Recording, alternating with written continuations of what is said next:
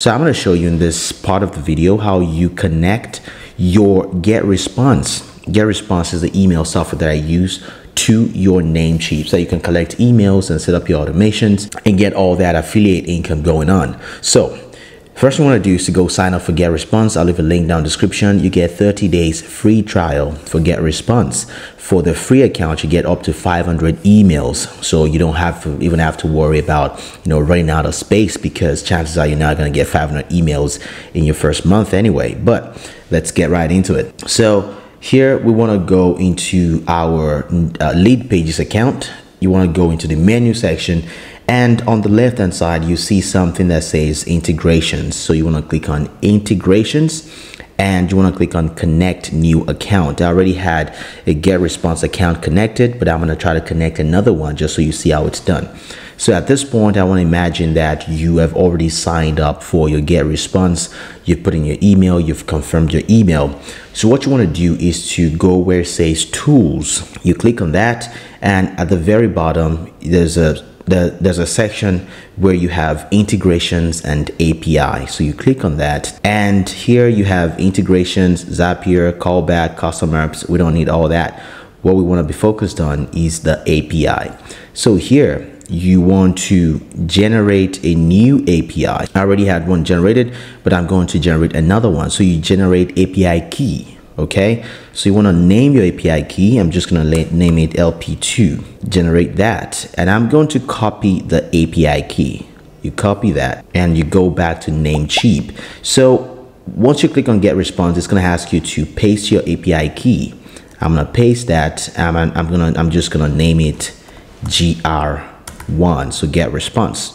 So connect, boom. It's as simple as that. So now you've connected your GetResponse to your LeadPages. But what you want to do in GetResponse is to go to contacts and you want to create a list. Now your list is your email list. This is how you identify your list from every other list that you have. You may have up to, I don't know, however many lists you want to have. So what you want to do is create a list, and I'm just going to name this test list. Create that. That's going to be useful in just a second. I'll show you. So now you want to go back to your landing page. This is how you connect the emails that you get to your GetResponse. So you go to your landing page, the test landing page that we did earlier. You click on that, and this is what you do once you do that. All right, so this is the landing page. It comes up, and what you want to do is go to pop-up. You edit your pop-up and you click on edit integrations. So when people come here and they're putting their information into your form, what you want to do is you want LeadPages to send that information to GetResponse. So you want to go to integrations. So right now it's going to notify you every time someone signs up. It's going to come to your email, but you want to add another integration.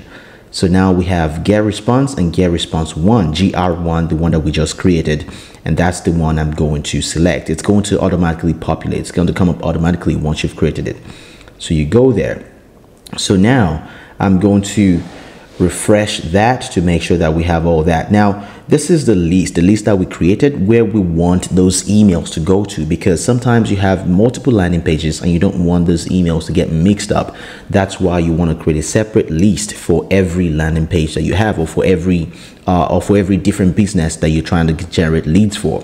So right now you can see test list is already listed as one of those lists in there. So when anybody signs up, the name and phone number, whatever information you collect, is going to go into the test list and not into any other list.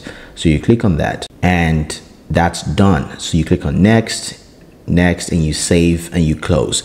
So it's as simple as that. So now we're going to test that landing page to make sure that the emails that we collect are going into that list that we created on GetResponse. Go to the page. I'm going to enter my name and email. This is a fake email. It's not going to go through. It's an email that I used to have a long time ago. So don't even try to. All right. So thanks for signing up. Okay. So now we're going to go to GetResponse, and I'm going to refresh this page to see that we have the email inside of my test list. Boom. As you can see right here, the test list has one email in it. Let's see which email is it right there. So my email, as you can see, origin, where it came from, it's from the API. So that is how you connect your GetResponse to your LeadPages. Now, I will talk about how you can set up your automations, but it's really straightforward. But if you want me to talk about on this channel, I can do that as well. But these are the three main things that you need to put in place in order to start collecting those leads. And also another important piece of that puzzle is how to start running ads so you can start generating leads. As you can see right here, this is the ads that I'm running right now. I run a $5 to $10 a day, and I'm generating a lot of leads, even though right now Facebook is not really tracking everything. Facebook says that, you know, this campaign right here has only generated 19 leads. But if we come here to landing page for that exact thing, it's generated twice that amount, so 38 leads, even though Facebook is recording 19 at 54% conversion. So let me know if you want to see that part of the process, how you run ads so you can start generating leads.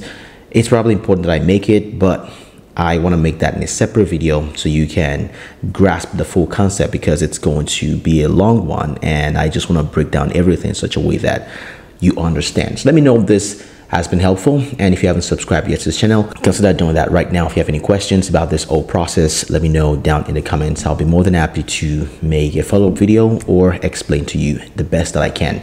My name is Daniel, and I will see you in the next video.